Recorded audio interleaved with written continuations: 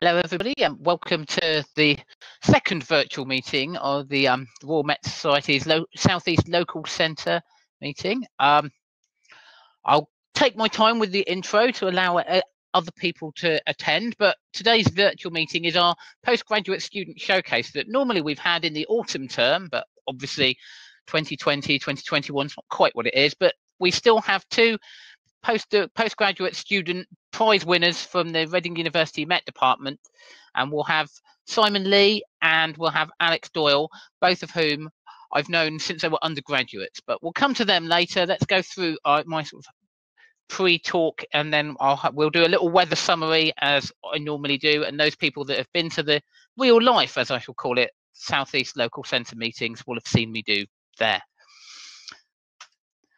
So oh, I see. Hello to Barry, who said hi from Coulsdon, which sounds worryingly like one of the rain gauges that I was having trouble with my data this afternoon. So hello.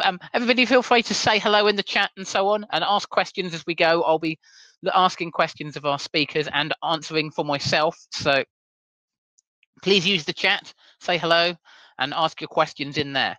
So first up, join the Weather Club. It's free. So the Royal Met Society's Weather Club gives you access, so you get full access to the website, you get information about events and meetings on the weather, you get opportunities to participate in national activities, so that includes the Great British Weather Experiments and competitions, and make sure you speak to the experts about the weather. And there's the new quarterly newsletter with lots of weather news stories and short features. So become a member of the Met Society, Royal Met Soc. I'm sure everybody already is a member of the Royal Meteorological Society because of all the fabulous things that you get. But anyone who is interested or involved in meteorology can and should join the historic world-leading society. The worldwide membership with professionals, academics, students, teachers, enthusiasts and observers. And who isn't an enthusiast about the weather, really? We all experience it. So come join. It's lovely to see lots of people saying where they're coming from. So we do seem to be mostly southeast today. So, but Devon, hello Len, clearly not actually. If you're in Devon, clearly not southeast. But welcome, virtual visitor to the southeast. So if once you become a member, then you get the monthly weather magazine. I should say that Simon, our first speaker, can tell you all about the weather magazine, but I'll leave that out. But you can get the weather magazine on all of the different routes, get discounts at conferences and paid meetings, discounts on the journals, and access to support grants and so on. And there's lots of other benefits. So go to that website, which you can't click on here, but I'm sure you can remember the RMetS.org, and click on the membership, and you can learn all about all about that. So more hellos to people saying hello. So we're going to have a QA session. I think what we're going to do is we'll have Simon's talk and then a short Q&A session for Simon. We'll have Alex's talk and then a short Q&A session. And if anybody's got any questions, I think they might have more sort of generically about PhD students and so on, then perhaps we could have either of them answer towards the end. And of course, I'm going to give my little weather briefing. So also, if you've got any questions, I will try and answer any that come up. I'll try and do it live off the chat because it tends to work a little bit better like that. So if you've got any questions as I present my little weather briefing or any comments, please say them in the chat. I shall try and tell you about that. But we'll have those Q&A sessions, put them in the chat, particularly for Simon and Alex's talk. If you think of the question as you're going through, I'll save the questions. I'll mark the questions off so we can save them for the Q&A session. So please ask your questions in the chat. Right. Here's some top tips for using Demio. For anyone that hasn't used Demio before, so you can access the chat up in the top right corner. You can sort of adjust, basically make the slides bigger, and probably a good idea when you've got me on screen, make me as small as possible. Particularly because I'm sat in my dining room, you get a fun experience of my bicycle to my left and a fish tank to my right. Occasionally you'll see a very bright blue fish swim by. And yeah, ask your questions in the chat when you have them. And on that, I guess I'll go into what I sort of the first talk, which is myself talking about the weather summary for, and I thought this time last month I talked about what happened in 2020 as a whole for the year. This time I thought we'll go slightly smaller scale and go for the winter of 2020-21. So obviously we are in climatological spring. I spent my lunch today out just outside those windows that you can see the curtains from, cutting back a vast quantity of hedge, which is definitely going green now. So spring has sprung in my back garden, and it was positively lovely. So we can look back and look at the meteorological winter and see what's happened, basically. So first, I've gone to the UK as a whole view, and you can see here the mean temperature trend of recent times. So an upward trend, as I guess nobody is surprised by. And the most recent year, so 2021, well, we can see that actually we had a latest value that was very slightly below average, so about 3.5 degrees C mean temperature over the UK, very slightly colder than average, but it really is only slightly, and that's on the 1981 to 2010 trend. I guess that's because we didn't have a winter 2020 yet, so that hasn't moved up. I have actually done the equivalent 2020 version for the Reading stats, just because I thought they'd be interesting. And you'll see I've done some comparisons later on some of the others, because we are in a new 30-year climate period this year. So the amount of rainfall this winter was this time slightly above, almost exactly 400 for the UK as a whole. So nice convenient number there. So a little bit wetter, but absolutely nothing to write home about. In fact, I should go back and point out that we're a bit colder, but it's nothing. It was nothing desperately unusual. Again, the rainfall, nothing desperately unusual, and the sunshine was a little bit down on average. Really, the last few years have been really quite sunny, so being a bit down on average over a whole season seems somewhat surprising. And to me, it's kind of felt like a pretty dull winter. But I guess what I've learned there is that I can't remember how dull winters are meant to be or normally are. It shows we all have short memories. Then I've got the maps. So the Met Office make these rather nice maps for the climate summaries. And so I've got the left side here, I've got the winter mean temperature anomaly based on the 1981 to 2010 anomaly.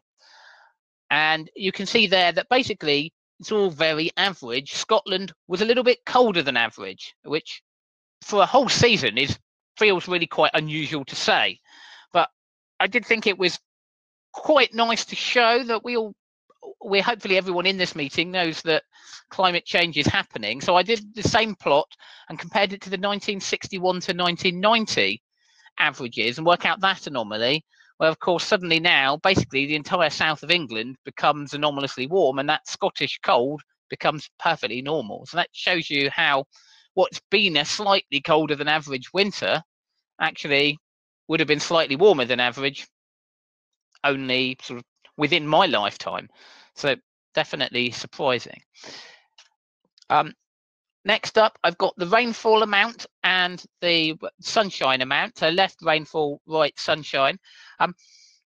What struck me really on this one was the rainfall patterns got this stripe down the east. So it's clearly the east coast has seen more rain and significantly more rain.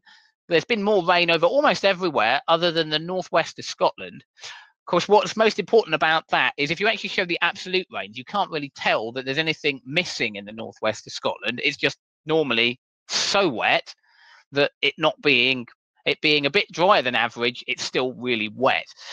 And then there's this big stripe that doesn't quite run down the east coast. And I think this is because we've had a lot more easterly winds coming in and bringing showers and so on in off the North Sea. And perhaps they've been penetrating inland a bit more than they normally do. And that's why we've got that stripe where it is. What I noticed particularly was that pattern seems to be there on all three individual months as well. It's not that it happened in one month particularly strongly and then didn't and then it's shown through on the summer season and winter season. And you do see this where a single storm can go through and leave a stripe across the country on these maps when there's a lot of rain. That doesn't seem to have been the case. It seems to have persisted for all 3 months. I also, as I've often pointed out in these meetings in real life, what on earth happened in Newbury? Without being able to use my pointer, hopefully you can all spot Newbury is that little brown point where suddenly it's got about 50% of the rainfall it would normally get over winter in a sea of everywhere being wetter than normal. So no idea. It does seem to be Newbury. The other sort of take home really is the south has been quite dull. And Scotland, and particularly the really far north of Scotland, has been very, very sunny. I guess very, very sunny is a comparative term compared to normal. So that is the UK as a whole. I've then gone on to look at Reading, and I use Reading because that's where I'm based. It's where I'm sat right now, and I've got quick access to our climatological and daily data. And so these are our averages for the winter. Our average Tmax of 8.13, which is slightly, so 0.18 degrees C, colder than average. Then 2 for the minimums and 5 for the means. Again, slightly, just under 0.2 degrees colder than average. Rainfall, 195.9 is 13% wetter than a normal winter, but 13% is not massive, and 150 hours is only 16% down on the anomalies. And I made an error last month in that I said that I will always try and find some kind of record on these, and it's been a remarkably unrecord-breaking winter. The best I could come up with was we did have the coldest mean Tmax since 2010, so for 10 years, but it's not exactly special, and it wasn't actually a particularly cold T-min or T-mean. It didn't go anywhere near so far back as 10 years, so there wasn't anything there.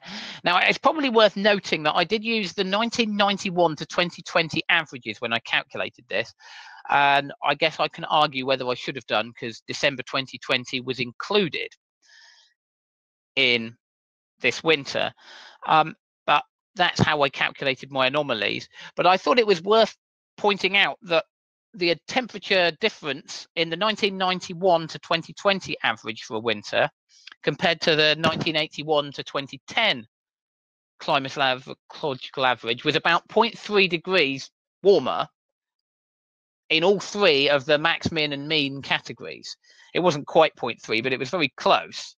And so actually, although I've said that all of our temperatures were a little bit cold compared to normal, if I'd done them to the 1981 to 2010 averages, we'd have been very slightly warmer than average.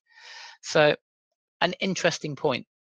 I've had absolutely no comments in the chat at all about the weather, about my weather briefing, which either means everybody's fallen asleep, or I've been so clear and amazing that you've got no questions. So I'm going to hope it's the first one, because I can see that we have got attendees still.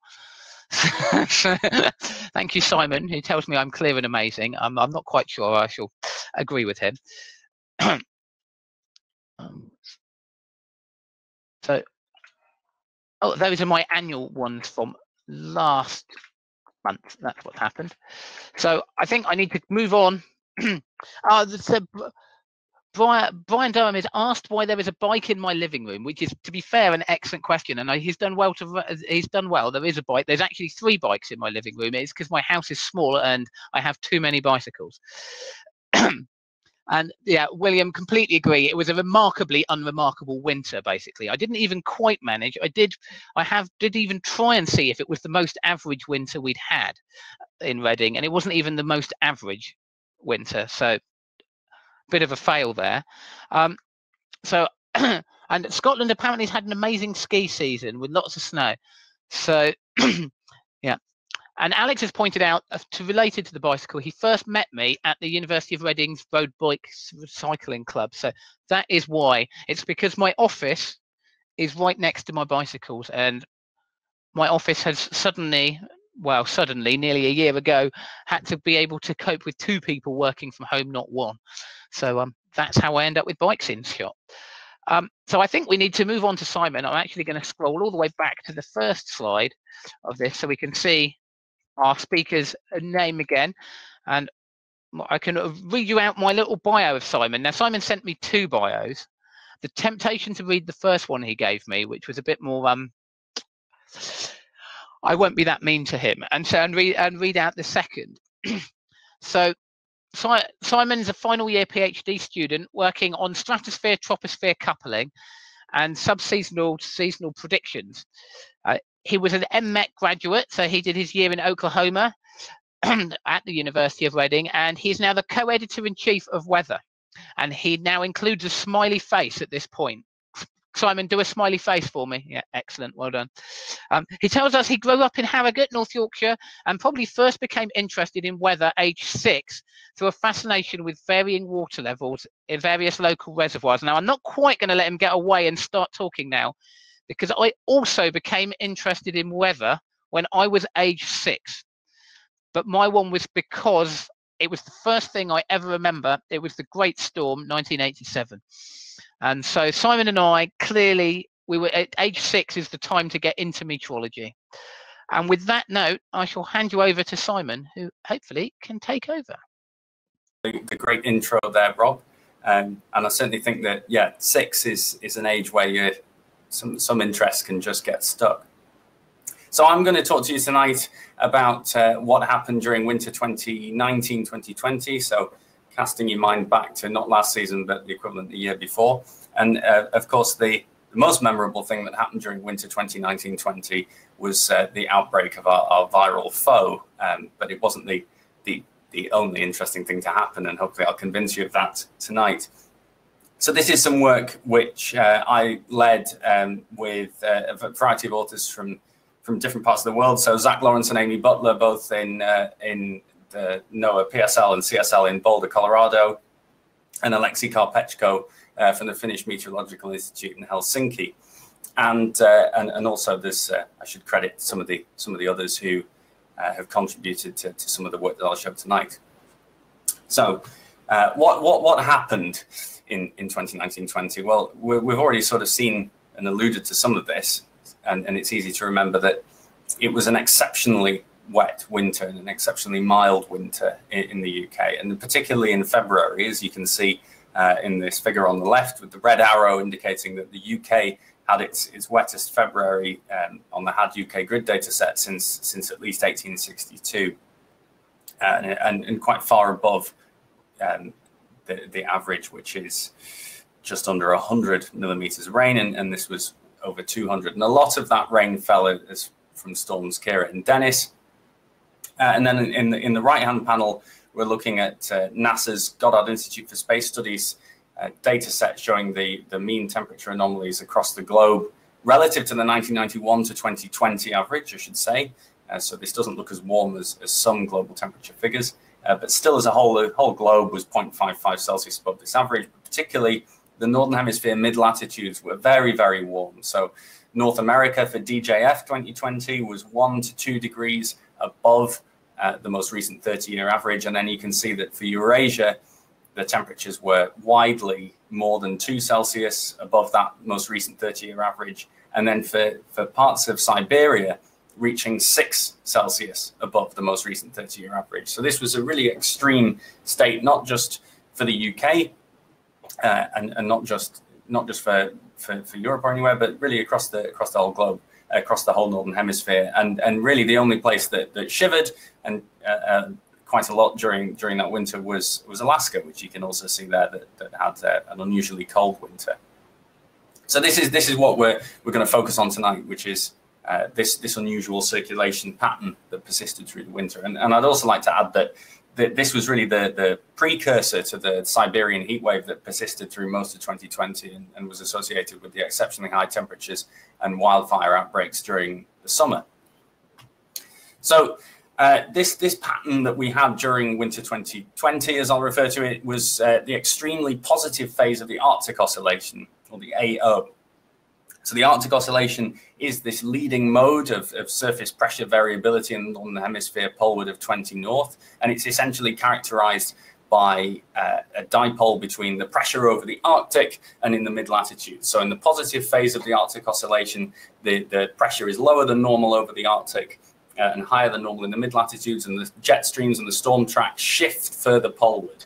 And in the negative phase, you have the inverse of that. And this is the primary way in which the Northern Hemisphere weather patterns vary during wintertime.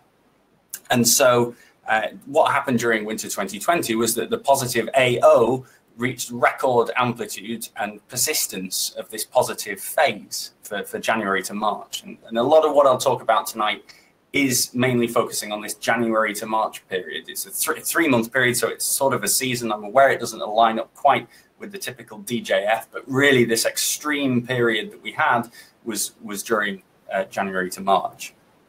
And so the figure here is from a paper that Zach Lawrence led, that I was lucky enough to be a co-author on, which came out in JGR last year. And in the figure on the left, we see what the sea level pressure anomaly looked like during January to March 2020. And this pattern, these lower than normal pressures over the Arctic, and the higher than normal pressure in the Atlantic west of Spain, and then also this ridge anomaly in the North Pacific, that's characteristic of essentially what the positive Arctic Oscillation phase looks like. It projects very strongly onto that pattern. And then the time series on the right with the two arrows, so the panel B is showing the time series going back to 1950 on the NOAA Climate Prediction Center Index. So you see that the rank was top for this entire period of a standard deviation of 2.7. And the only really comparable winters in terms of this index are 1989 and 1990. But in terms of the number of days with the index greater than 1, an absolutely extraordinary number of 56 days out of those 3 months, and well above any previous winter in the record. And it wasn't just at the surface that we had this unusually strong positive pattern with these strong jet streams, and actually it was vertically deep and extended through the depth of the atmosphere and it was intimately tied with the stratospheric polar vortex. So the strength of the stratospheric polar vortex is closely related to the positivity, so to speak, of the Arctic Oscillation at the surface. And when the stratospheric polar vortex is strong, typically the Arctic Oscillation is in its positive phase. And that's what we saw during the winter of 2020. Now, what's shown here is the average, is the geopotential height anomalies for the polar cap averaged over 60 to 90 north, according to ECMWF-05 reanalysis. And it's a time height cross section from October 2019 through to the end of May 2020. And you can see the troposphere up to about 100 or so hectopascals, and the stratosphere beyond that. And so where blue is shown, this indicates that the pressure is lower than normal inside the vortex, that the vortex is strong and cold, and that essentially this Arctic Oscillation pattern is positive. And so you can see that as we progressed through November and December, there was a lot of variability and nothing really too persistent. In fact, actually in December, there was a minor warming of the stratospheric vortex that propagated down through December, and we can see that impacting the surface weather patterns. But then once we got to January, there was this huge switch, and the vortex just switched throughout the column into this strong mode, and then really enhanced and intensified as we moved through February and into March, where this reached record cold levels, and the extremely cold conditions inside the stratospheric vortex were actually associated with unprecedented ozone depletion, which is rare in the Northern Hemisphere for the vortex to get that cold. So we have this intense vortex, this intense positive Arctic Oscillation right through the depth of the column. And what we can see is some maps of that shown here from NCEP-NCAR reanalysis of what I call a vertically deep extreme climate state. The left-hand figure is showing the anomalies up at 10 hectopascals, in the middle at 100 hectopascals, and at the right at 1,000 hectopascals. And essentially what you see is this big blue blob centered over the pole, or purple, in all three of the figures, indicating a very strong vortex right through the column of the atmosphere. And you really see why this pattern is also known as the northern annular mode, because it's evidently annular.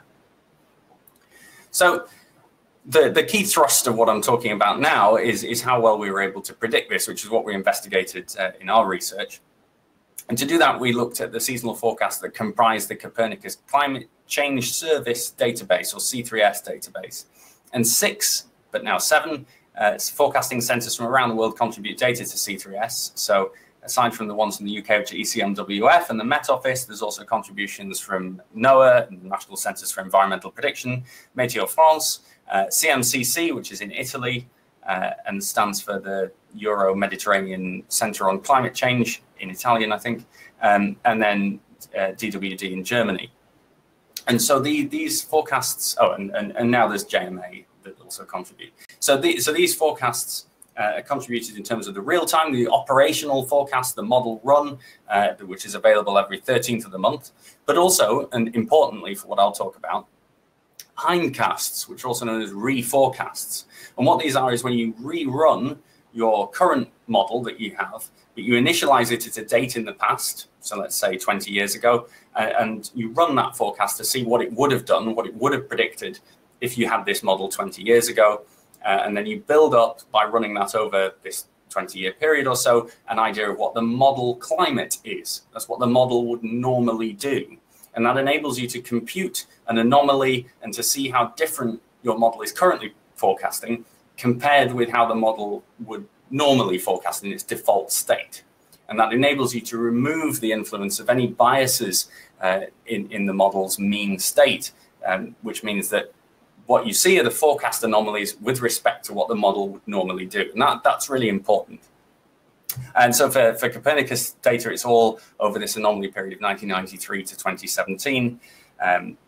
Ideally, we would love if these were longer hindcast periods, but it's computationally expensive to rerun all these reforecasts. So most operational forecasting centers run for a smaller period like what we have here. And there's a link there, which you obviously can't click, but if you do a bit of Googling, you can access charts from these forecasts free every month. So do check those out. It's a really cool thing to be able to see. So I've touched on this a little bit, but seasonal forecasting, what you do is you initialize your model from the current state of the atmosphere and generate an ensemble of different members which have different things perturbed in the initial conditions and in the model representation of the world to account for the uncertainty in both the initial conditions and the model's ability to represent the atmosphere as the ocean system. And then you run that forecast model much the same as you would run a weather forecasting model for the length of the season. Compare the output of that forecast with the model's climatology, with what the model would normally do. And then that's where the human bit comes in. You interpret that output. You say, well, why is it saying what it's saying? And so the things that I want to emphasize now is that a model is not perfect. And I'm sure I don't need to convince anyone of that, but obviously we have limitations in what we're able to do computationally, with limitations in our own knowledge and others. But the other thing which I think is often forgotten is that predictability itself is not constant, even with a perfect model. So even if you had a perfect model, sometimes you just wouldn't be able to predict the weather as accurately as others. And that's a much greater truth of the atmosphere, which I think is sometimes brushed under the rug by some, of this idea that models just can't forecast the weather. Sometimes the predictability is what's letting you down. And then you have the ensemble mean signal, which is always small relative to the real world anomalies, because you've got this huge spread of solutions from the ensemble. The predictable signal in that is always going to be much smaller. And that doesn't mean that if the real signal is much bigger, that the model has failed. You just need to interpret it in terms of how much of a deviation from normal your ensemble mean signal is. And typically, we'll see later on, but small perturbations can be quite significant. And driving all of this is the fact that some things in the Earth system vary more slowly. So things like sea surface temperatures, they change on timescales of months and are able to consume the forecast over these seasonal timescales. And one of those, the most famous of which, and an absolute bastion of seasonal predictability, is the El Nino sudden oscillation, because it has such huge ramifications on the climate patterns around the world. So this is what was forecast for last winter. So what I'm showing here are the predictions from that were initialized on the 1st of December 2019 for January to March. So we're considering the typical sort of 1 month before the 3-month season that you're looking at. And so what's shown is the ensemble mean 500 hectopascal geopotential height anomalies for the Northern Hemisphere for each of the models. MMM, that stands for multi-model mean, so that's the average of panels A to F. And then era 5 reanalysis is what actually happened in panel H. And in all of these, so what you can see straight off, I hope, is that they're all very similar to each other. So there was clearly something that was pulling all the models towards the same answer. But also what you will see here is that the anomalies in the models versus the real world are around 3 times weaker. And that's this idea that the ensemble mean signal is weaker than the real world. But they're all predicting a positive Arctic oscillation. They all have this blue, this lower geopotential heights over the Arctic, and reds around that, which is good, except for this Météo France model, which doesn't predict a positive Arctic oscillation. It has higher than normal heights of the central Arctic, and that's really interesting. And we'll touch on that a bit later. The number in the top right-hand corner is just the anomaly correlation coefficient between the predicted map, essentially, and what happened in panel H. And so you can see actually that what performed the best was the multi-model mean with this anomaly correlation of 0.76, and that's probably because you're getting the best, the most predictable pattern by averaging over different forecast members. But there's a very high for all of them, and then you can see that Météo France is much lower because it doesn't have this positive Arctic oscillation. So then you might ask, well, how did the forecast perform in October and November? Well, broadly, they actually performed worse, as you might expect. This is a greater lead time, so there's more uncertainty. But actually, that wasn't true for the Met Office, which had the most accurate forecasts of any of these were the ones initialized in October and November. And it was actually did slightly worse in December initialization date. So clearly, in this winter, something was very well picked up by quite a lot of the models. It's an incredibly long lead time for October to get that right. Then really is quite astonishing, and that the Glossy 5, the Met Office system, picked this up better than the others. So, how does this compare with previous years? Now, bear with me because there's quite a bit going on this figure. So what we want to do is we want to compare this anomaly correlation coefficient that I mentioned for the 2020 winter with how the model would have done in the past. So the hindcast for these winters of 1994 to 2017. Now, the uncertainty in terms of these dotted lines around the dashed line, that's coming from the fact that the number of ensemble members that contribute to the real-time forecast for 2020, there's more ensemble members there. So we have to do a bit of resampling to account for that. Because the hindcasts have smaller ensembles because it saves computational resource. So effectively, the takeaway from this is really that the dashed line generally lies above most of the previous winters for most of the models, except for, again, Météo France that didn't quite get this pattern right. So what we know is that this was an unusually well-predicted winter. But what was also true about the winter was that it didn't have an El Nino or a La Nina event, and typically the best predicted winters, so some of those include 1998, for example, have a large El Nino event to constrain the forecast. So this was another thing that was really interesting. This was a really predictable winter in the absence of the key source of seasonal predictability in the Northern Hemisphere. Now, as I've mentioned, the stratosphere was also in an unusual state during this winter. And so what we wanted to see was whether there was a relationship in the accuracy of the forecast in the troposphere with the accuracy of the forecast in the stratosphere. And so this figure here is showing the error in the Arctic oscillation on the x-axis, and on the y-axis it's the error in the 10 hectopascal 60 north zonal mean zonal wind, so the strength of the stratospheric vortex, and then in dots are all the individual ensemble members from the forecast systems contributing to this database. And for most of the models, again, except for this Météo France model, it just did something very different. What we see is that the forecasts which more closely captured the accuracy of the Arctic oscillations positivity were also tended to have a lower error in the stratosphere. So this through the winter. So this suggests that there was some kind of relationship going on in the forecasts. And these are very strong correlation coefficients of around 0.64, 0.65, 0.68 even in ECMWF across all the ensemble members in that prediction system, showing that there were, even though the ensemble means were pretty good, that there was this greater piece of information you could extract from the ensemble. But how, I ask? So generally, the strength of the stratospheric vortex is determined by how much vertically propagating Rossby wave activity leaves the troposphere and is able to enter the stratosphere. And when these waves propagate up into the stratosphere, they grow to large amplitude and they break like a wave breaking on a beach. It really is almost quite that simple. And they warm the polar vortex and decelerate it. So to get a very strong polar vortex, it typically means that the amount of wave activity is suppressed. And it turns out that the amount of wave activity in the winter was unusually low.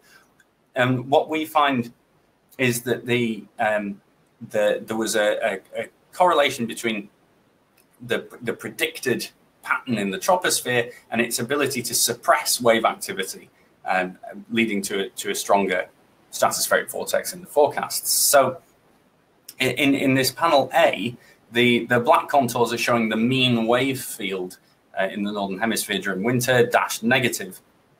And so if you have essentially blues overlying where it's solid contours and reds overlying where it's dashed contours, that indicates that the forecast with the stronger vortex have higher geopotential heights there, and that indicates suppression of this wave activity, these waves leading to less wave activity. And that's indeed what we see, that the forecasts which had this, for example, this ridge in the North Pacific that destructively interferes with the climatological sort of Aleutian low region, and this Ural trough as well, this blue region near Scandinavia, that when they had that pattern earlier in the winter, they had a stronger stratospheric vortex later in the winter.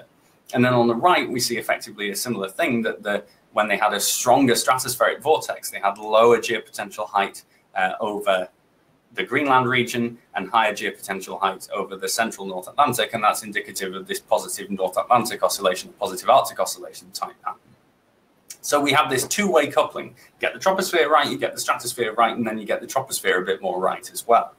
So there's this two-way interaction during the winter, and then this obviously immediately asks the question, well, where was the tropospheric skill coming from? That's not something which we particularly touched on. But Stephen Hardiman, in a great paper in Atmospheric Science Letters, did some work to suggest that it was actually coming from this wave train that was emanating from the Indian Ocean dipole event during late 2019. But that evidently you still needed to capture this stratospheric component, which Meteo France didn't, in order to get a fully very accurate tropospheric forecast. And so that really emphasizes why you need to better model and represent the stratosphere in your seasonal predictions. So very quickly, I just want to quickly look at this winter, which didn't go quite so well. Again, as I mentioned, predictability isn't constant. So the maps on the left two-hand maps are the Met Office and ECMWF forecasts for DJF 2021. And you see the lower geopotential heights over the Arctic, and the ring of reds and higher geopotential heights around the mid-latitudes indicative of a positive Arctic oscillation. And then on the right, you see that what actually happened was one of the most negative Arctic oscillations in recent years, since 2010, with higher heights over the central Arctic. So the model's got this wrong, which is on the back of such great success. A bit disappointing, but we learn from these things. And so what we had this winter was a strong La Nina event. That's good. We think that should help constrain our forecasts and make it more accurate.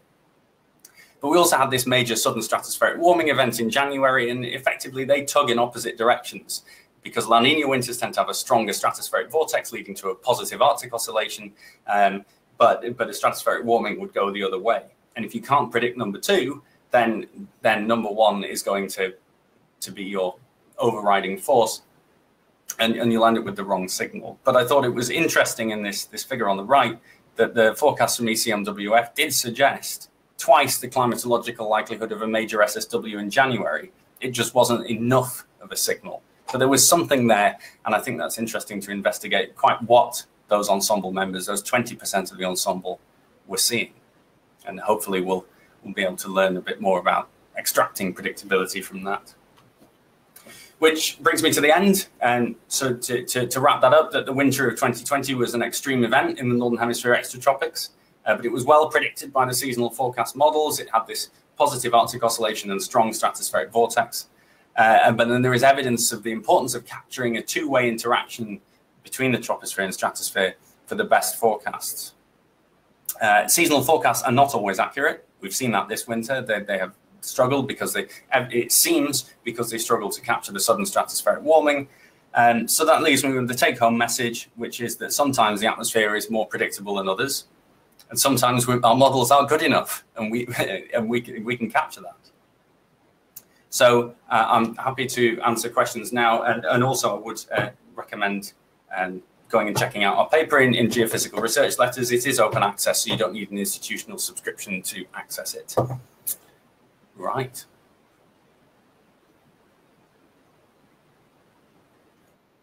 Questions. I guess quickly, remember to answer one live. So, which were the worst scenarios, and which are the most annoying in terms of predictability? And I think I appreciate Len's use of the word annoying here, because I'm sure you and I both agree that annoying is what is the scenarios for predictability. I guess I'm going to term it slightly worse. If you wanted to design a situation that was going to give you the worst predictability, what would you do? Well, it seems like what you would want to do would be to have what we've had this winter, was to have two things that go in opposite directions, have a La Nina and have a major sudden stratospheric warming. And they will tug your forecast in opposite directions, and the relative importances of them will change your outcome. So I think that's about as bad as it could get. Okay, fair enough. William has asked you to give us all a reminder of what the Arctic oscillation is. Had you got did your first one of your early slides? Did it have the EOF type? It does. Or? Can I go to that? I don't know. Well, I'm not sure if you can. Eleanor might have to, but well, it looks like you can't. Oh, right. Excellent. Oh, there we go. Look, Eleanor's bringing you back. Thank you, Eleanor. So if you focus on the figure in the bottom left, that's effectively, I know that's what happened in 2020, but that's effectively the pattern that the Arctic oscillation is. So when it's in its negative phase, you would flip those colors round and have higher pressure over the central Arctic and lower pressure in the mid-latitudes. And it's just the primary way in which the Northern Hemisphere surface pressure varies. It's also associated with that as the strength and the zonality, the westerliness of the jets. Okay, I think that was all of the questions that we spotted that came up in the chat for you, Simon. Excellent. William says thank you for your explanation. So, thank you. Obviously, if anyone has any more questions for Simon they think of, there's a question from Barry. Shall I just answer that? Oh, Barry is, yeah, you can. I'll hit the answer it, but you can. So I'll read it out. The French model obviously got the wrong signals. Does it use the same data as the other models? And if so, why did it get it wrong? And I guess therefore the others not. So broadly speaking, it would use the same data. They broadly all do. And it's a rather similar model, and it's co-developed actually with what ECMWF use. Really, it just means that there's either chance, because you have to generate an ensemble through random distributions, and maybe you just miss the true scenario, or something is deficient in the way the model is represented, and it's possible it maybe didn't have large enough vertical resolution to capture some of these teleconnections. But I think I was at a conference a couple of months ago and there was some research suggesting some of the stratospheric processes weren't properly being captured in the Meteor France model. So there's evidence something's afoot. Okay, brilliant. Well, I think we should probably get ready to swap over to Alex. So Simon better hide himself, and Alex better unhide, I guess. And I can introduce Alex. Alex has gone for his bio he sent me. He's gone for a very The Sun style, but I'm going to ignore the Sun style and not include his age. most importantly, because he included it. And when I got quoted in The Sun, they included my age, and they never asked me, and I don't know how they got it right. So Alex Doyle, he's another final year PhD student and another RMet graduate who spent his year in Oklahoma sort of pretending he wasn't chasing tornadoes, because they're not allowed to go chasing tornadoes. And so again, his PhD and undergraduate were both at the University of Reading. He then says that, like many meteorologists, he enjoys the outdoors and he can't wait to play tennis again at the end of the month. I personally can't wait for numerous things to restart at the end of the month. Running, where I can actually run with anyone other than my girlfriend, being one of them. He decided to research tropical weather because it seemed extreme and interesting, which seems like a good reason. And he is increasingly fascinated and confused in equal measures by weather radars. Knowing Alex from the radar group, weather radars are indeed confusing and fascinating, as anyone who listened to my talk from about 2 years ago should remember. So Alex, please tell us about the monsoon convection observed using Doppler radars. Thanks, Rob. That's an interesting experience, someone reading that out whilst you're sitting there with your camera on. Anyway, I will go ahead and tell you about some monsoon convection observed using Doppler radars. There'll be a bit of monsoon meteorology and there'll be a bit about Doppler radars. So there'll be a bit of mix of the two. So hopefully it's got something for everyone. And so without further ado, hopefully all this works. Great. Okay, so I'm sure that a lot of you are very familiar with the monsoon. Perhaps some of you are less familiar with it. I'm always like to remind myself of quite how it, quite how it works myself, because sometimes when you're doing a PhD in something, you can forget the basics, and it's good to go back to them. And also just motivationally, why is it important? So we know it's the largest seasonal change in wind direction and precipitation seen worldwide. This is quite sort of a commonly quoted statistic that it brings more than 80% of India's annual rainfall in the sort of 4-month period from June to September. And of course, that amount of rainfall has major consequences for the economy, mostly from monsoon rains. And I sort of quote it as a double-edged sword here because, of course, the monsoon is vital for the Indian economy, for agriculture in particular, and just a major source of water. But of course, a bit too much water, not enough. Monsoon droughts, monsoon floods can be incredibly harmful. So it's having a good monsoon year is something which is can feel sometimes very much on a knife edge, and you can get monsoon drought years and monsoon flood years which are very harmful to the economy.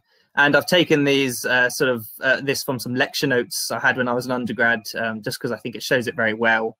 Hopefully you can just about see, if you've got good eyes, that there's some sort of northeasterly winds here, coming from sort of the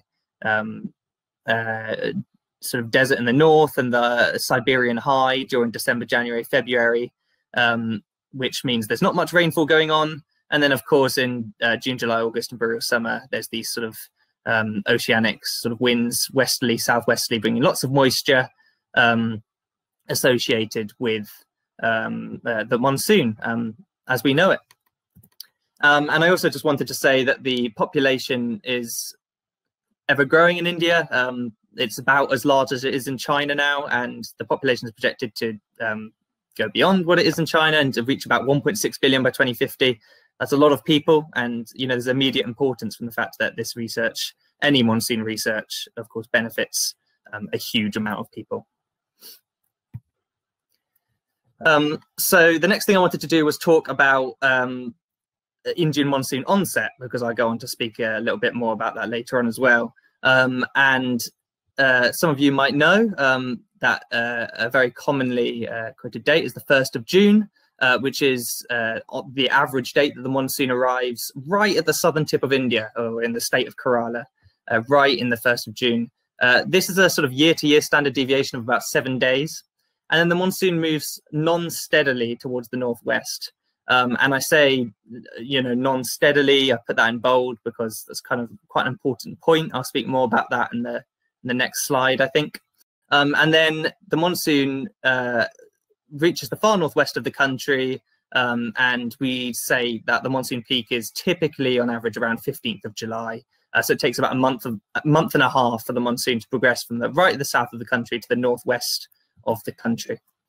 And many of us will be familiar with the sort of the idea of how a monsoon forms each year. It's an annual phenomenon, of course, and this is sort of the simplistic model for what happens. We've got in the springtime, so just about now actually, from now onwards, the land really heats up in comparison to the surrounding Indian Ocean temperatures, and you get this strong land sea temperature gradient.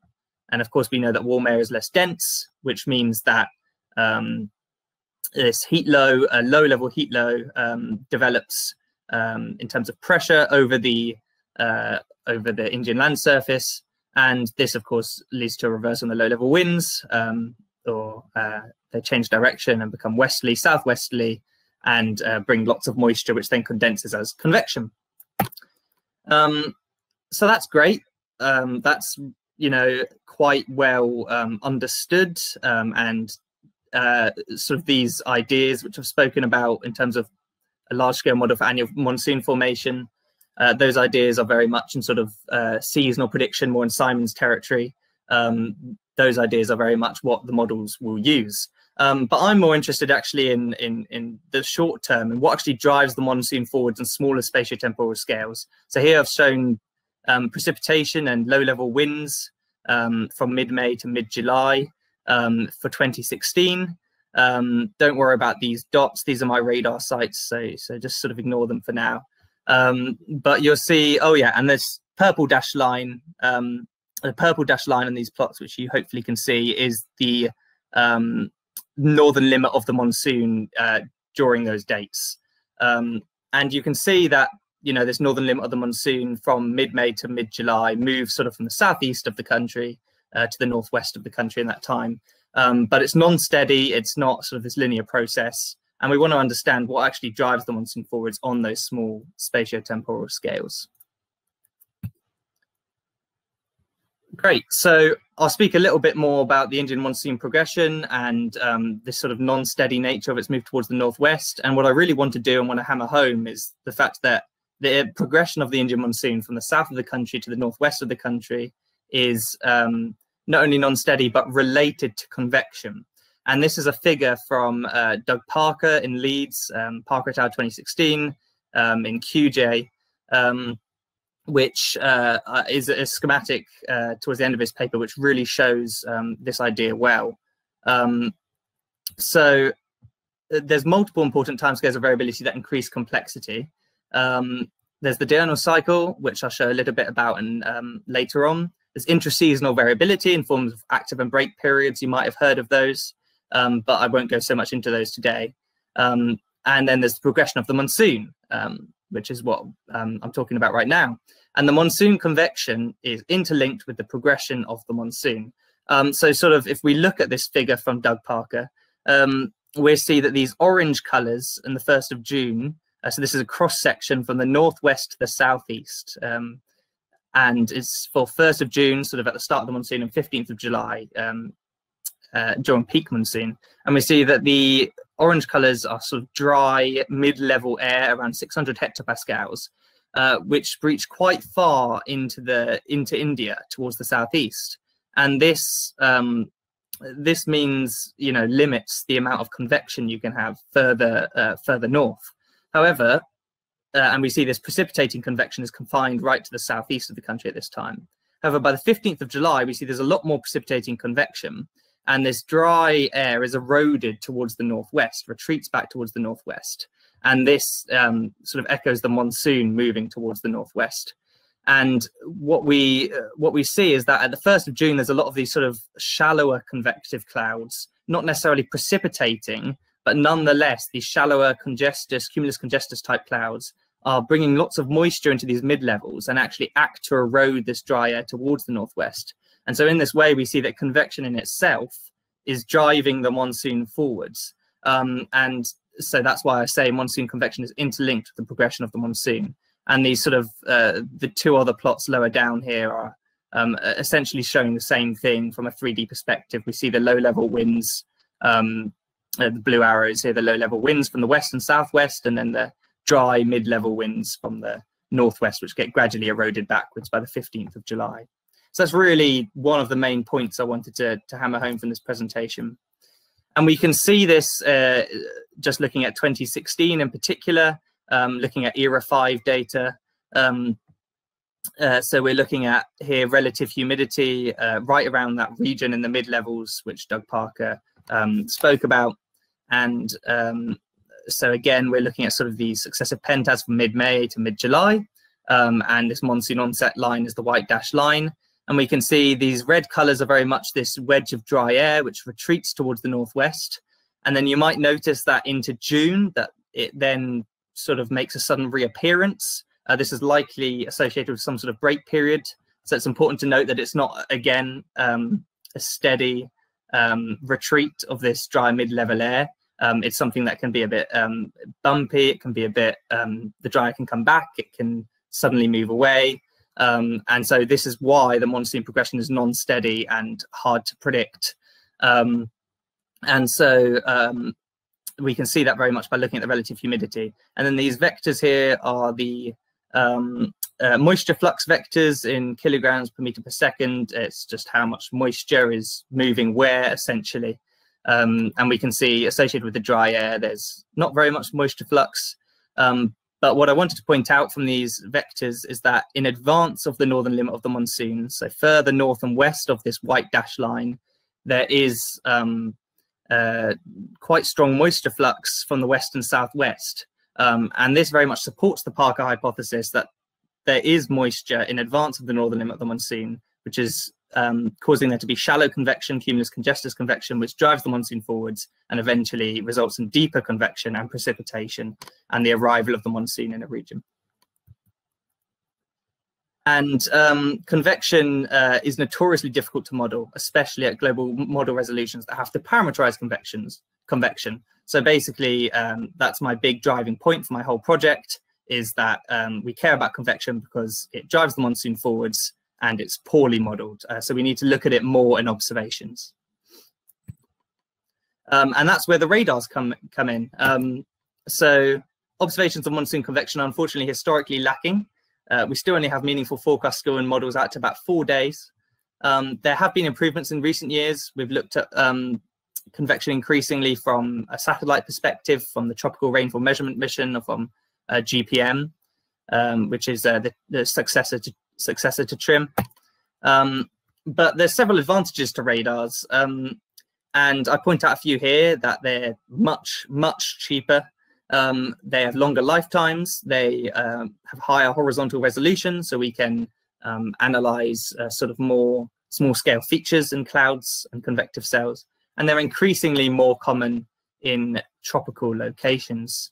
So India in particular, which I focus on, has a growing operational weather radar network.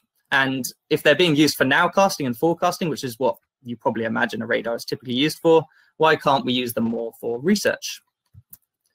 So step-in radars, the hero everyone has been asking for. And we see at the bottom here that this is, just in case you're interested, this is very much what a radar looks like, especially in India. They place them on top of a building, so there's less ground clutter. And then the dish, the radar dish, will be hidden inside this sort of protective dome there. Okay, so we can observe monsoon convection using operational radars. Unfortunately, it's not easy. That's why they wanted me to look at it.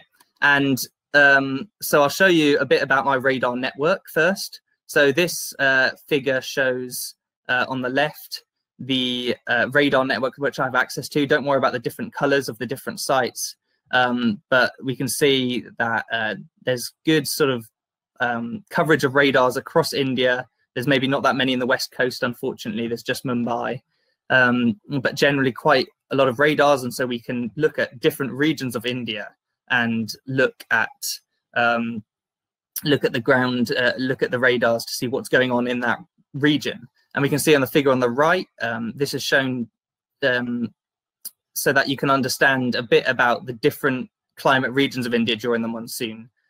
So a couple of regions to point out. You'll see this region of very heavy rain right on the west coast where Mumbai is. That's associated with the Western Ghats Mountains and lots of heavy precipitation there.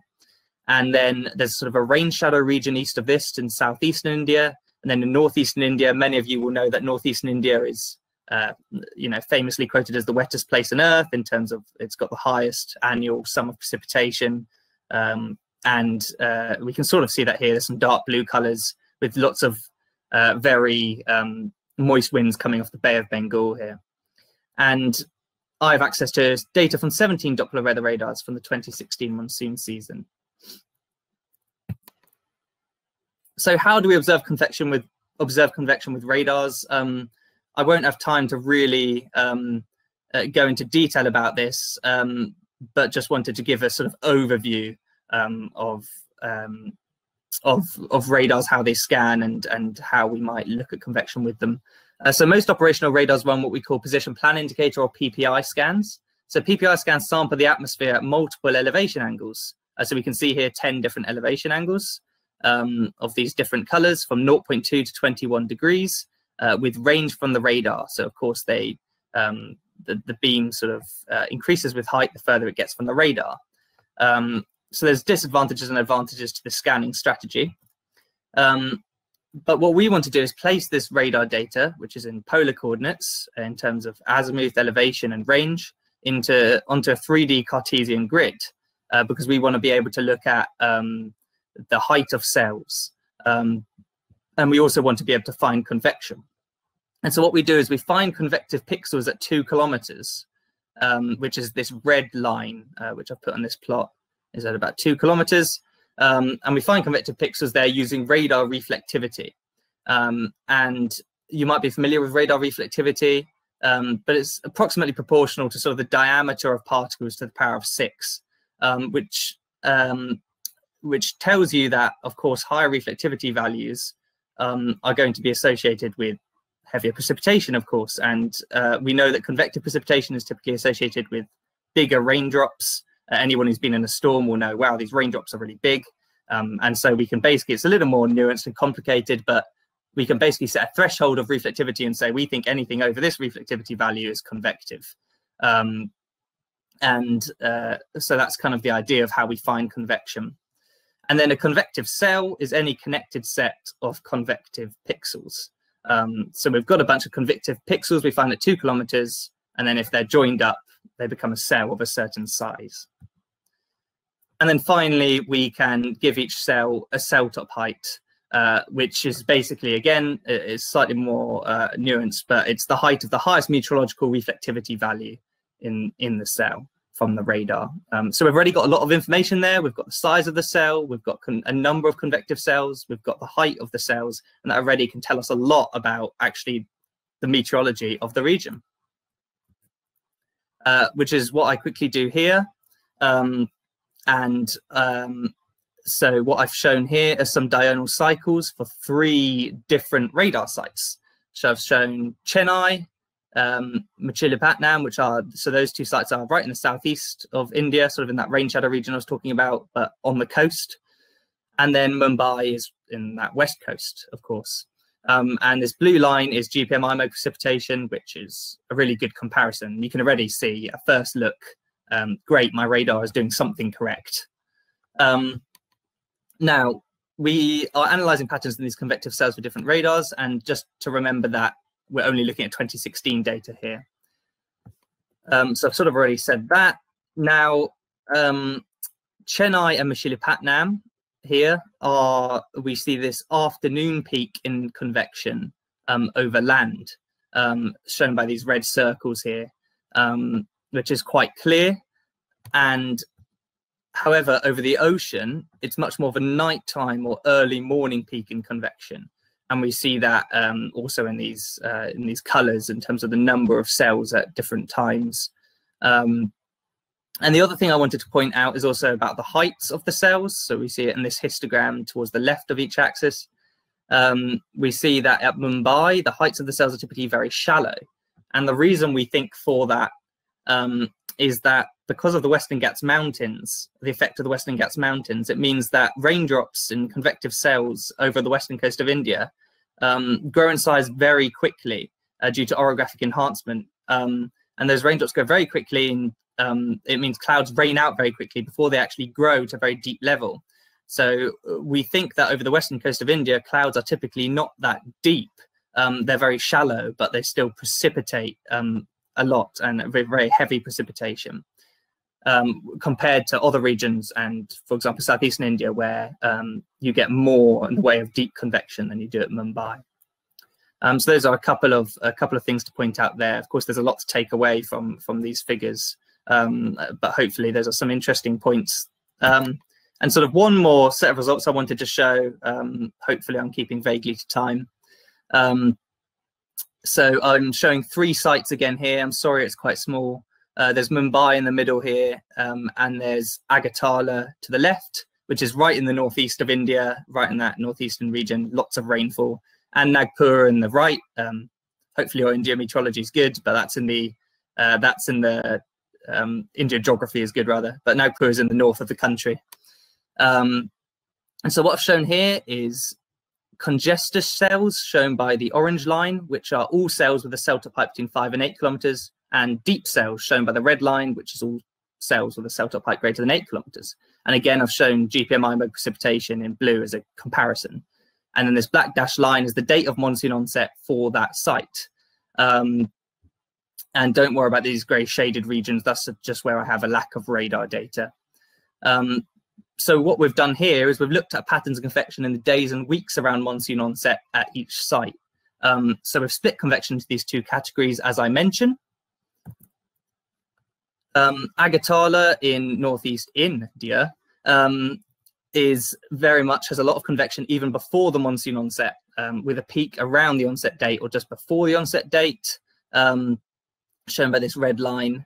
And so that's just to basically say it's a misconception to think that when the monsoon arrives, it's been really dry for weeks beforehand and then suddenly it's wet. A lot of these regions will have lots of convection in advance of the monsoon and will have rainfall. And that leads you into a whole discussion about how you define monsoon onset, which I won't go into. It's a bit of a minefield. Mumbai only has, in contrast, a little bit of convection before the monsoon onset date, and then lots of convection afterwards. That's quite a simple case. That's a really nice case. You get lots of convection around the onset date, and then more convection after the onset date. And Nagpur is sort of an in-between case. There's some convection of congestus and deep types before the monsoon onset, and then more in the way of convection afterwards. And we see that this pre-monsoon convection at Nagpur and Agartala, perhaps that's the kind of convection which does drive that dry air which I spoke about towards the northwest, and erodes that dry mid-level relative humidity that Doug Parker in his paper spoke about, thus advancing the monsoon forward. So we do sort of see that here. And I cover all this in a bit more detail in a paper which is currently in review in Weather, and will hopefully be in the student conference issue later this year. So do give that a read if you pick it up. And of course, it will be available online as well. So I'll cover it, and I cover this in more detail there, as well as this whole monsoon onset definition conundrum. So that sounds great. Hopefully, what next? We want to look more at how this is represented in models, compare all these ground radar observations to Met Office unified model runs, which are available for the 2016 season. The diagnostics in this model include radar reflectivity. So we want to see, do we have similar statistical patterns? Do we have comparable diurnal cycles? As I've shown today, for example, how well is this represented in the model? The model is also run at different resolutions, so we can look at explicit convection models, parameterized convection models. So there's a lot of stuff I want to go on to look at in that vein. And we could also look at more years, more radars, as more radars and more data becomes available, to build up a more comprehensive picture. So the groundwork in the way with convection with operational weather radars is hopefully going to be even more useful with time. Great. So I will this summary up here just to say that the monsoon is a vital source of water for over 1 billion people. So that's why it's important. Convection progressively moistens the troposphere and allows more convection to develop, advancing the monsoon forwards. So that's that Parker hypothesis I spoke about. And ground weather radars even operational ground weather radars used for nowcasting and forecasting can be used to monitor convection, which is especially useful if you have lots of radars to look at different regions. And radars are increasingly common in tropical regions, so this is going to become more and more useful. And we spoke about how the diurnal cycle of convection is different over land and ocean. For southeastern India and Mumbai, doesn't show much of a diurnal cycle, but shows more in the way of shallow convection. So already we can see how these results in terms of looking at convection with radars tell you something about the meteorology of the region, which I hope you've found really interesting. I saw some questions popping up as I was going through, so I'll try my best to answer them now. Thank you. Well, having looked at lots of the questions, I almost feel like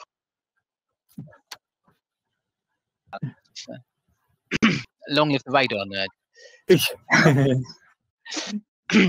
So let's try and go for the mid. Through them, Rob. Yeah, I'll figure it out in some kind of sensible order. I'm going to start with Williams, actually, which was what was the height of the zero?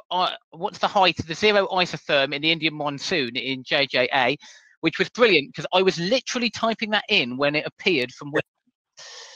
Yeah, that's a very good question and very important for several reasons. Typically, during the monsoon season in India, it's about 5 or 6 kilometers above the surface, the 0 degree level. That's important because when we look at convection, when we want to find where convection is using the radar, we look at 2 kilometer level, which is significantly below that 5-6 kilometer level, which means we're not concerned about the bright band signature, for example, from radars coming into play there. If you're familiar with the bright band, which of course is forms at the freezing level with radars because of the melting of precipitation. Probably less of a problem in convection anyway, though. Probably less of a problem in convection as well. But I've had people mention that to me anyway, regardless. Yeah. And certain. Well, I'll ask the similar question. Do you ever have a problem with hail? I'm not sure how common hail would be in the monsoon rains. You do get hail, yes. It's something I've never really thought about. Obviously, hail would typically be associated with convection, and so you're, typically would be associated with very deep convection. It's not something I've really looked at necessarily, but I do believe you get hail, yes, quite frequently, yeah. I'm going to leave Len's question till later because I think Len's question is a good one to actually almost end on. Yeah. So, but the next one I'll go for Brian Durham's question: does the Doppler distinguish water from ice in the radar? Yeah. So, when I say I look at Doppler radars, the funny thing is I don't necessarily use the Doppler functionality so much. I'm really only using the bog standard reflectivity measurements. It doesn't, as far as I imagine, I'm happy for Rob to correct me, but I don't believe that the radar distinguishes from water and ice. No, it hasn't got a way of doing that. The certain radars in India do have what's called hydrometeor classification, and those radars do distinguish sort of what, based on the shape of the hydrometeor, do give a vague estimate of what that hydrometeor is, and that's becoming increasingly common in some radars. Some of the radars in India do have that functionality. And you can look at that. You've just had a fabulous view of my girlfriend walk past there with her fabulous the dragonfly onesie on, so she's done well there. So next question. Well, where am I? What reflectivity threshold do you use to define your convective cells, and how do you select your threshold? Yeah, that's a really good question. I'm sorry for not going into more detail about that. So the threshold is based on, I should have said, is based on something called the Steiner algorithm, which is from a paper by, I forget his first name, but a fairly famous researcher called Steiner, who wrote a paper in 1995, which is a very commonly used procedure for finding convection using radars, and it splits a 3D field into convective and stratiform regions. And the threshold they set was 40 dBz. They used that for Northern Australia during their monsoon season, but for India we decided a similar sort of meteorological setup. So we use 40 dBz, which is associated with obviously very heavy rain. So we basically know that 40 dBz is convection because that's very heavy rain. So we can be sure that's convection. And then there's also more steps, which are the convection has to be greater by a certain amount than the background, than a certain background radius. And that's why I didn't really go into it, because it's quite complicated. Stein in 1995 would be your reference, but yes, it has to. There's also you know, values less than 40 dBz can still be considered convective if they're greater than a certain amount than the background radius. So it's sort of this idea of peakedness of the reflectivity field. Yeah, sorry, I muffled my words a bit there, but yeah, that's the idea. Right, so the next one is, does the PPI of a radar, so basically really the question is, does the radar distinguish between drizzle and fog? I doubt drizzle's a big issue in India, but yeah, you might want to, you can farm this one off to me if you'd like. Yes, yeah, yeah, Rob would know a lot about this kind of thing. I don't think in the monsoon season in India, drizzle is as common. It does happen, I imagine, and when it does, hopefully my convective stratiform split is not including that drizzle, and so hopefully I'm not really looking at it in my convection. But I imagine it does. I imagine the radar does sometimes find drizzle, and I imagine it's possible that it isn't able to distinguish between drizzle and fog sometimes. But luckily, in my work, it's not so much of a problem that I have to think about, because I'm only looking at convection, which is cheating a bit, but well, I guess makes it a bit easier. The answer, I would say everywhere really, is that the radar probably isn't looking low enough most of the time to see fog. Really, if it was close enough to see fog, it would hit the ground, and you don't want to hit the ground. I say you don't want to hit the ground. I don't think my my undergraduate project student that submitted his dissertation last week is here, but he actually did want to look at the ground, because we're trying to use the ground as a calibration target. But generally, we're trying to avoid hitting the ground. So yeah, that's you're true. Even fog at all. Yeah, and even the lowest elevation angle of 0.2 degrees, you know, is at a fair height by the time you get sort of, you know, 10, 20, 30 kilometers out from the radar. It's already a few hundred meters above the surface. Yeah, and so, you've not, you've got the angle up from it not be, but also the Earth's curving away underneath it. So indeed, yeah. You've kind of got two effects going on at once there. Right. So I'll go to the Len question that I said I was going to save to the last of the questions. Now, so Len's question was, will the detail from the radars ever be able to be put into forecast models and not just be used as nowcasting tools? Which is an excellent question, and I kind of wish Lee was here, but I'm sure you know the answer.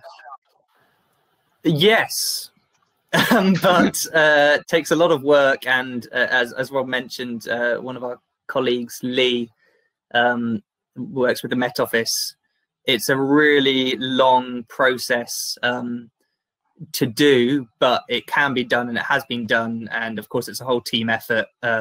People like me, hopefully, doing the science on it, and then people later down the line at the Met Office, and so you know, then test it and eventually put it into the models. But it is, unfortunately, it takes a long time for obvious reasons.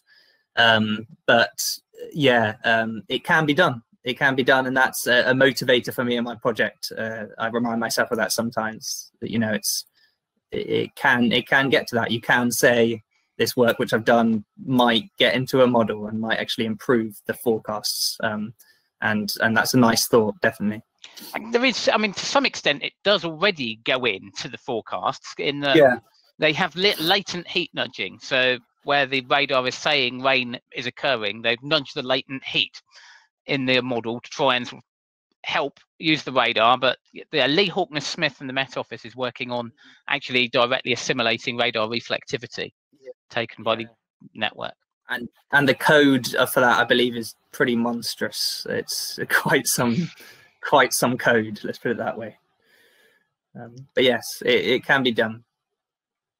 Wait, I'm just checking through the chat to look for any more questions, because I've been on looking at questions mode. So we have I'm not sure actually how I did it. Right, there we go for that one. So what effect does the frequency of cyclones have on the time of the monsoon progression? So yeah, great question. Yeah, great question. So Robert might be familiar with monsoon depressions in particular, which are a type of cyclone that comes off the Bay of Bengal to the east of India, typically, and tracks westwards across into northern India, typically regions like Nagpur, which I showed. So those regions do get hit by monsoon depressions, usually a couple of times each monsoon season. And those can have been shown in previous research to help advance the northern limit of the monsoon, and can quicken the pace of that northern limit line, which I showed earlier on in the presentation, moving from the southeast to the northwest. Yes, they can advance the monsoon faster, because sometimes those monsoon depressions occur before the monsoon has arrived in that region. Which is, again, goes back to this idea that you can get convection before the monsoon has technically arrived. Yeah. Right, I've got one more last question, I think, here, which I've just marked. So we hit the button. So what's the role of the convective cloud on the retreat of the Indian monsoon? So I can safely say this is one I definitely don't know the answer to. So over to you, Alex, on this one. Yeah, that is something I thought about briefly. It's a great question. That might be a future PhD project for someone else. It's its own, could be its own project. I did discuss that with my supervisors, and they basically said the monsoon withdrawal is even more complicated than the monsoon advance. It's even more haphazard. I spoke about from the southeast to northwest, it's haphazard, but the withdrawal is very difficult to pin down, and so in that sense it would be even more difficult to work out quite what's going on. But I think my guess would be convection plays a bit less of a role, because the withdrawal is more to do with the drying of the